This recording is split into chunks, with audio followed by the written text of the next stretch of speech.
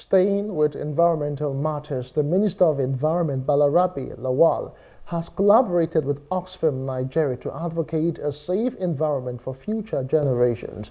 This was the minister's submission in commemoration of the 2024 World Environment Day in Abuja.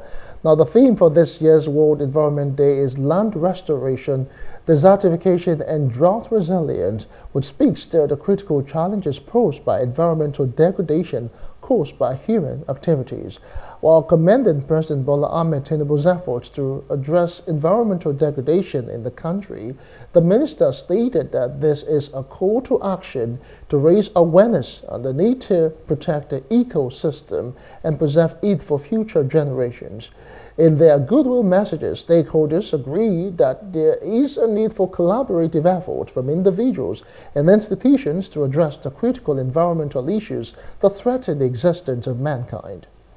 Nigeria is making progress in addressing land degradation and desertification through initiatives such as the Great Green Wall, which I'm sure you have been seeing the movie there, the Great Green Wall, then the new map, which is also trying to address the issue of environment, and also the agroclimatic resilience and semi-arid landscape.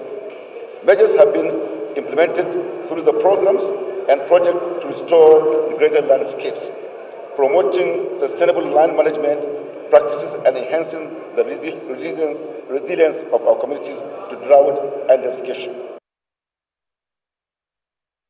Continuous advocacy engagements, public awareness campaigns, and climate actions, including education, is a vital angle which must bring every Nigerian on board, both young and old, to support government efforts and activities.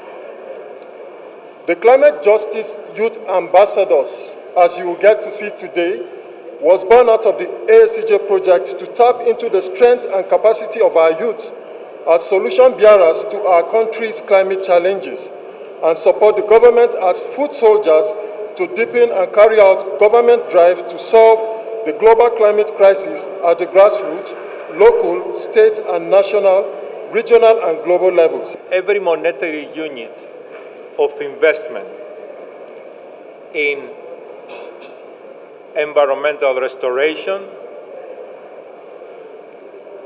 gives us back 30 units of return. Now imagine what this means as an equation if we do not undertake this investment. As a matter of fact, for any government, for any public body around the world, two of the highest return to investment in terms of public funding is human capital and environment. Now,